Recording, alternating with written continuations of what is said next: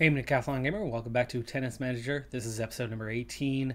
We are the one seed at an 80 or 60 level tournament in Australia, and it's the follow-up after just missing out on our first, well, would have been our second Grand Slam, but our first Grand Slam post-rebalancing, which I think, I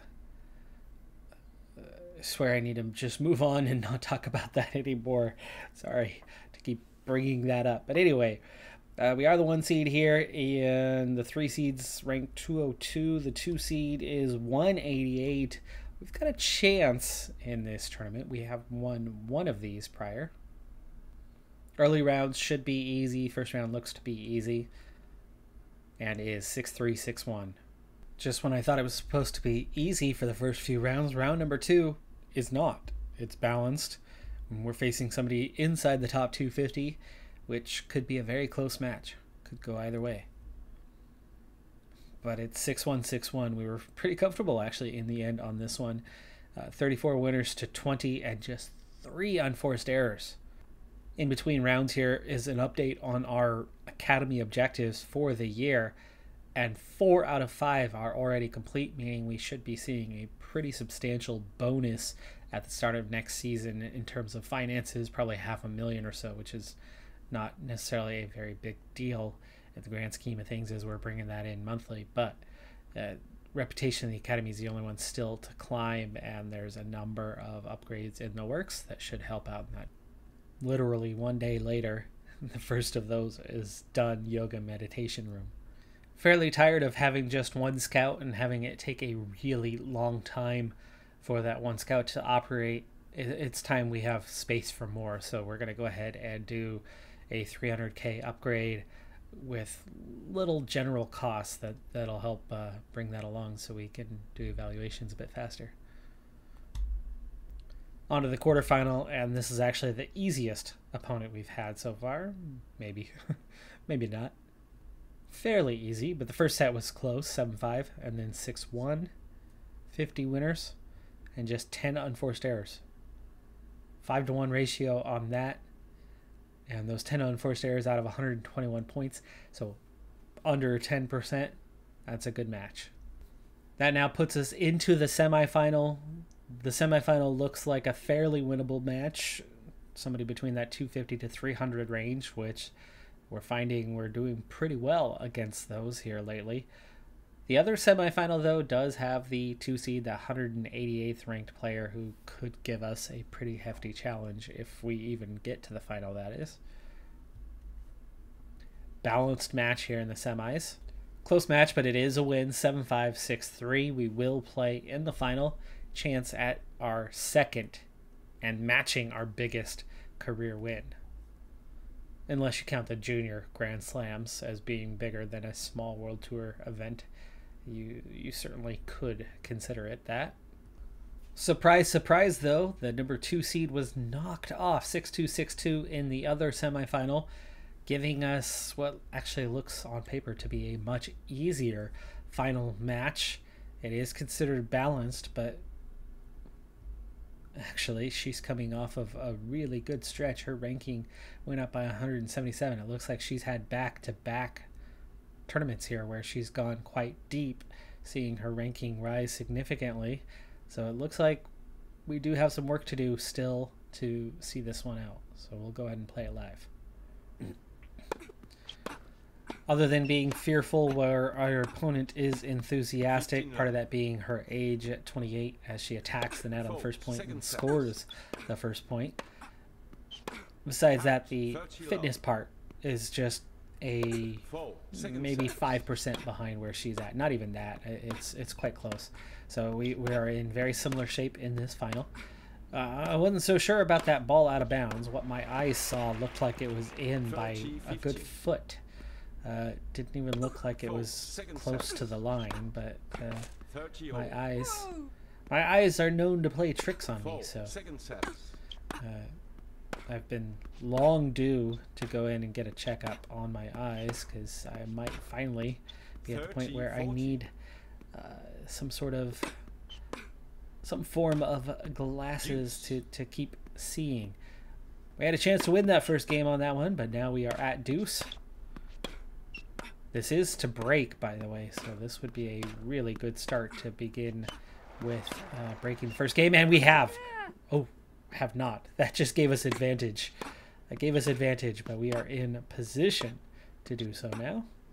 That's in. That's in. That was close to the back line. That's in. It is. Yes. First game is ours. So we have broken already. That is fantastic. And now with service, if we hold serve, we're going to be up 2.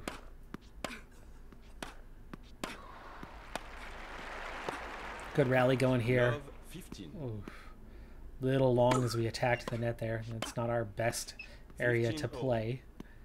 We do not play the net terribly well. Out 30-15. Though the aggressive stance and being physical still leads to plenty of points. It's just we're not as accurate. We're not as good up close to the net. But being aggressive can still lead to scores. Like it did there. 40-15. Attacking the net the second time in this game. 40-30. Very much unforced there. That was an easy ball straight to us. Did not even have to move a foot as she hit it straight back at us. Again, we attack the net. This time it was invited, and we do claim the game. It's 2-love already. Let's go ahead and speed things up here in this first set. We don't break that time. In fact, we didn't even score. But let's make sure we hold serve and don't just give our momentum right back to Earth. 40-30, and we do claim the game. It's 3-1. At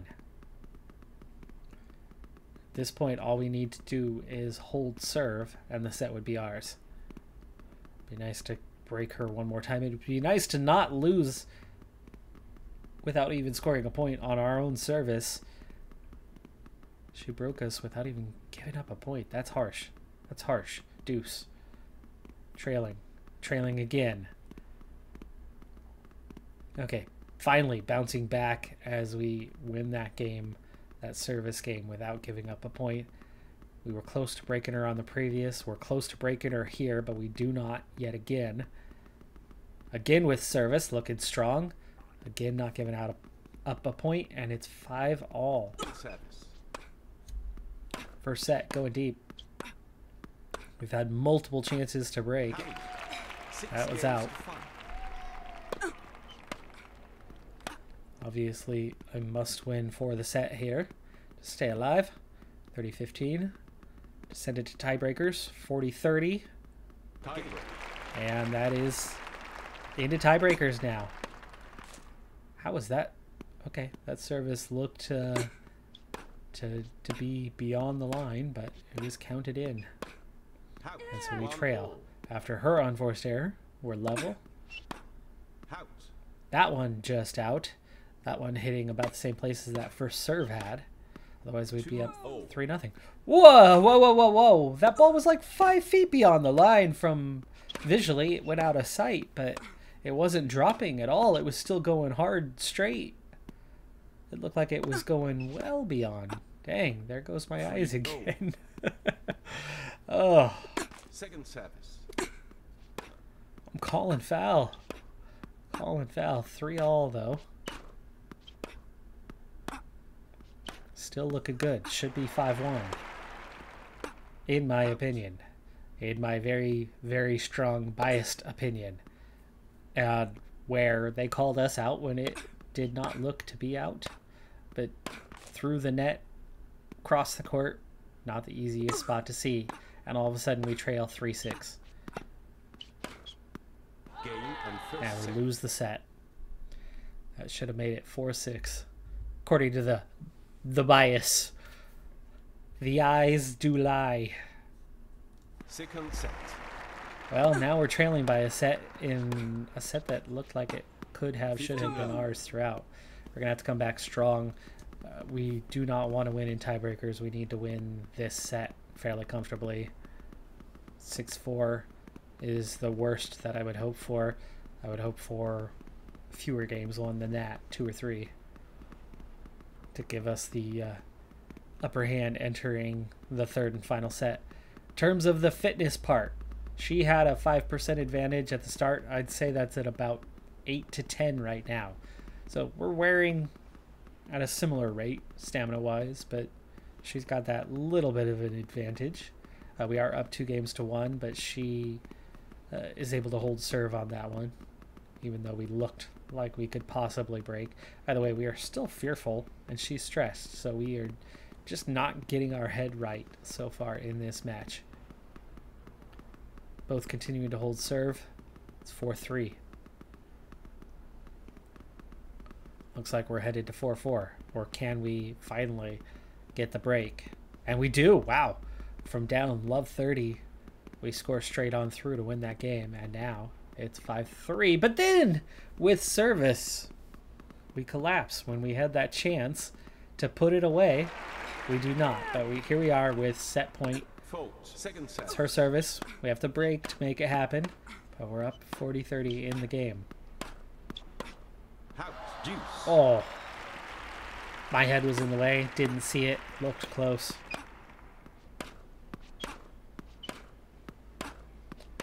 Deuce. Got that one. Good ball. We've got the upper hand now. Ooh. Oh. Could not find a winner there. We were on the front foot that whole time. And then we played one ball to the right to the edge. And then when we went back to the left, it was not far enough over to the edge that it gave her enough. Now we have advantage, by the way. Gave her enough to come back comfortably. Again, with seriously, that was out? These biased eyes. I need to make a song. These biased eyes see what they want to see. And in trouble now. Double fault. Back to deuce. Ooh, that one just out. That was out. These biased eyes did not see that one where they were not at. Then big mistake on that one, and here we are, right back where we were in the first set. But at least we have service now for the chance to go up 6-5. Wow, didn't even move. Why? That ball was in 5 feet either direction. Easy one to reach too. I mean, that was right on the middle of the line. Ah. Okay. Stick a fork in me. I'm done. Second service. Somebody needs to start singing. The ball was right down the middle of the line. I feel so unlucky today. So unlucky. I'm getting some just crazy unlucky calls, according to these biased eyes. That's wide. Deuce.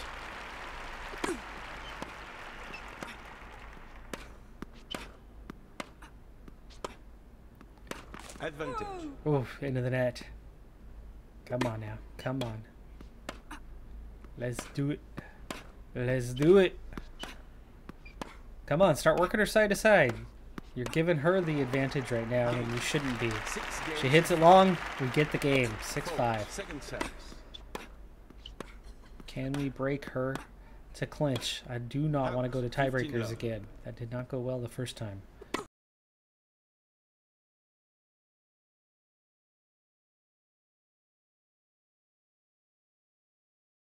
Better, better. Move your feet! Wow. Tiebreaker. Good first point. Second service. Nope. 1-1. Tell immediately when that came off the racket that was gonna go wide. Difficult one to get back on. Should have been moving the feet sooner though. Should have anticipated that one. And after that strong start with the first point, we trail. Now finally with service, and then we hit that wide. Ooh! Hey, there's the luck! These biased eyes thought we missed. It was called in. That's a good one. Nice winner there. 3-2. Second service. Out. 3-0. Not sure why I changed my mind. It looked like I was lining up to pull that to the left, and then all of a sudden at the last second tried to push it to the right and missed. Foot. Weapon. Bang bang. Again. Good spin. That's wide. That's wide. Still alive. 5-6. Match point. Second match point, by the way. 6-4. Into the net. Into the net. And we lead, but you got to win by 2. Set point. Good one. Good one. How did she get there and hit it so cleanly? And not get put on the back foot. I do not understand how she went clear across the court and reached that ball. And then she just aced her way into another match point. Her third. Great return on that one. Oof. I guess that wasn't the return. That was the third. But great winner. Anyway. Back to level. 8-all. I think I anticipated right. She pushed it to my left. Just didn't get there. Fourth match point now. Nice. Not well placed. Otherwise that would have been a winner. And it set her up. I set her up. I pushed her right.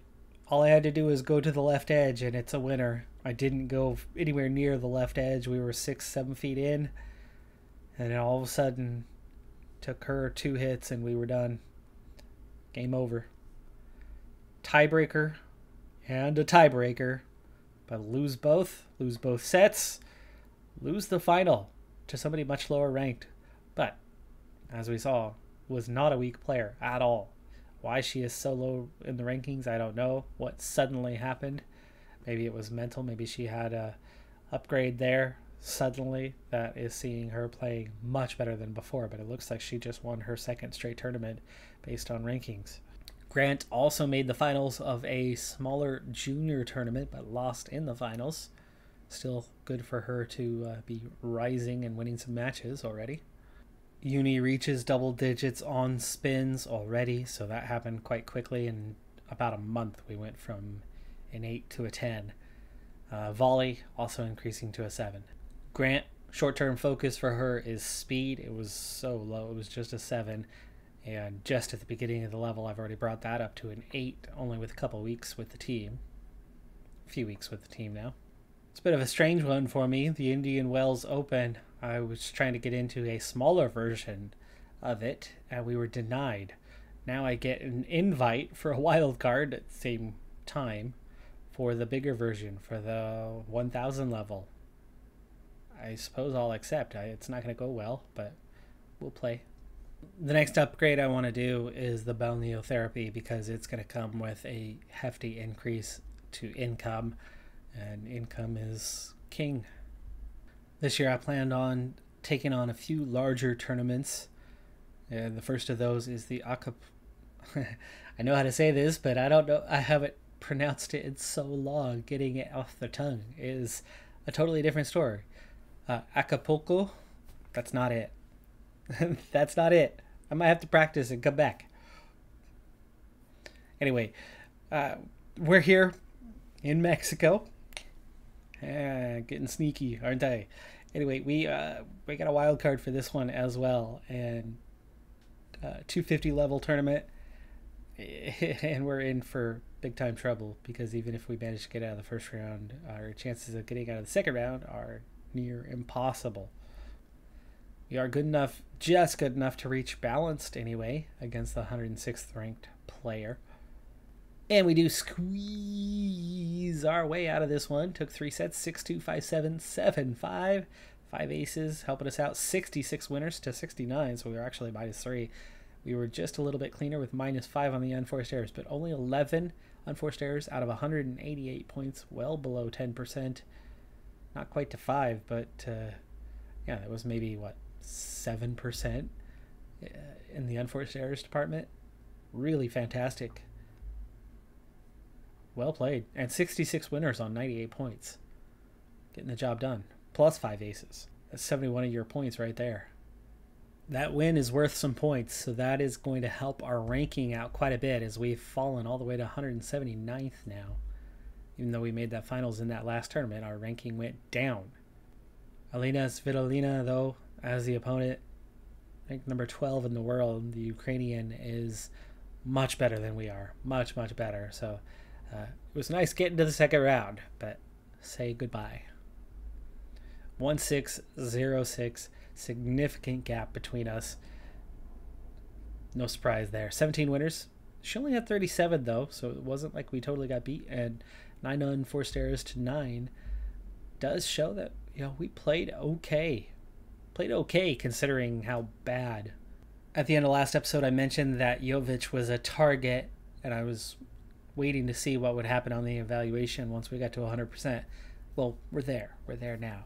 And the now 16-year-old Jovic, already in the top 250 in the World Tour, 16th in the junior rankings, and she, other than myself, is the youngest player in the top 25 of the junior rankings. She's got some work to do, but she's already got an excellent return. A number of her physical attributes and some of her technical attributes, especially on the accuracy part, already quite high. So she fits the style, and it's her secondary tactic, but the deviation play is also nice. The mental attributes are already where they need to be, though the 4 uncontrollable ones are still quite low, so she needs some growth and development in that department. But overall, intelligence and return are high, a good backhand forehand, and good movement, meaning she fits the mold of the players that I like to have on the team, and she is looking at 3.5 minimum potential, and she does maybe have that 5-star potential in her. At standard, she might not develop terribly fast for the next few years, but she looks like she's got the potential to be world class, and that would be a great addition. So let's go ahead and propose a contract. She is open to negotiating with us. She wants promising player. That'll make 3 for us. Overall academy slots, by the way, is at 5 right now. Ooh, looks like I've hit 3-star status. Uni has, that is. She wants 2 seasons for now. Let's see if we can make that 3. Okay, she accepted. That's good. Signing bonus, little on the high side, but that is okay. She is that type of player who's going to want that. See if we can get 34%. But she accepts. Okay, good. She's demanding, calm, and attentive. The demanding is why she wanted that bigger signing bonus. But she has a boost to confidence. And she gets along with staff well, so that's good. And we are on to that Indian Wells tournament that I mentioned a few minutes ago. Wild card against the 23 seed who is ranked higher than us. And while it looks like we're good in the 2 to 250 range now, I still think anything above top 200 is still a little beyond our reach, even though we are getting better and better. And obviously we've pushed that up from 400 to about 200. And that's a significant rise, but everybody we're playing against here looks to be a bit better. It's only 2 qualifying rounds, so that part's good, but we would have the 3 seed in that second qualifying round if we do happen to get through this one. We are balanced for this match against the 25-year-old Romanian, but I'm not sure how well we're going to do. We get the win, 6-4, 6-1, into that second qualifying round. So far, so good. It is against that 3 seed. 109th is her ranking. Considered balanced, meaning we have a shot. And we win it, 6-2, 6-2. We have qualified for the tournament. 50 winners to just 14. Also 19 unforced errors. She made no mistakes, but she did not know how to hit a winner for the life of her. Meanwhile, it was all us in control of the match. Both good and bad outcomes. And Jovic has signed, so we get a promising, strong youngster added to the squad, and that makes 3, which means we're going to have to go make some more staff signings while we're at it. It's a good thing I've made some progress towards being able to have additional staff, but we are not done with that process just yet. It should be done fairly soon, within the next couple of weeks anyway. But in the meantime, we can have 5 more trainers, just not anything else. So short time, I want to look into the trainer and see what we can do. Now, in terms of assignments, I think game plan is our weakest category, though maybe physical training is another one. So I want to look for the first time specifically at finding somebody who is going to help us in more ways than one. I don't know if we're going to be able to hang on to her or not, but a level 8 American trainer is talking with us. Let's see what we can do with this one, if we can actually get her signed on or not. The wage, totally fine by me, and that's a small bonus. So I will happily go with that one. We'll see if she actually signs the deal, though. This is my first big tournament appearance since the rebalancing, and yeah, tough first round, tough second round, tough third round. All likely, don't expect to get past here, but we qualified. We're here. That's big. Tough match. Pharaoh, heavy favorite. We'll go ahead and simulate. It's a done deal. 1-6-2-6. No surprises, but just happy to have qualified. Interesting that Jovic, training on her own without coaches, has done the exact same thing. A couple days after joining the team, before we got the trainer hired, Jovic has gone and hurt herself with a hyperextension and will be out for 1 to 2 weeks. So we have the addition. We've been able to get her signed. It's not going to show up till tomorrow, apparently. Here's a great thing about the newcomer Uberoi. She is fantastic for training game plan. So that has really helped boost uni as well, as we can put Uberoi in both places. She has a 19 on tactics. And tactical and mental is actually a decent place to give her her third assignment. So now May is the only one who has been unassigned. How was May doing? Okay, May's okay for there. So Jovic still a bit short in terms of what she has around her. In fact, we might kind of swap things out with Grant here. Short term, as Jovic is a much further along player than Grant is, and Grant doesn't have as much potential either. So I think I might swap things around a little bit and move Kissel. So here's how training stands at the moment for me. Kissel, I've shifted over to support Jovic. Kissel's good for tactical and mental training, and Uberoi's good at tactical and mental, but best at training game plan. There's 3 that need it, so Uberoi is going to do that across the board for all 3. Hans is also the best at technical at 3.5. So I've gone ahead and employed Hans at her best, 3.5 for each of those. May is 1 star everywhere except technical, where she's 2.5. So I've got her giving uni a little bit of a boost and then filling in the gaps so that we at least have some training for Grant, even though it's only 1 star. So May is definitely somebody we don't need around anymore. We will upgrade if and when we can. But outside of missing a couple physios, a coach for Grant is all that is missing. But for Jovic, it's okay everywhere except for the physical training. May's contract expires at the end of the year, so they'll definitely not be around after that. And we're certainly finding better trainers than before. I mean, that was a level 3. That was already our best. And now we have a level 5 and we have a level 8. I'm wondering if our academy rating is higher, and it is. So we have now pushed to 2.5 with better training. Also, you'll notice that we are no longer at the bottom, or at least we are level anyway, with 4 other academies, so we have caught up.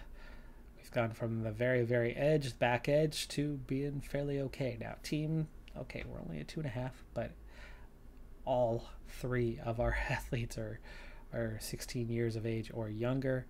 Scouting still has a ways to go. Training still has a ways to go. Medical certainly has a ways to go, but the business side of it is quite good. And the talent zone, the potential, is really high. All right, folks. Well, that is going to do it for this episode, though. I'm Decathlon Gamer. Like, comment, subscribe, and I'll see you next time. Have a good one. Be safe out there. Bye for now.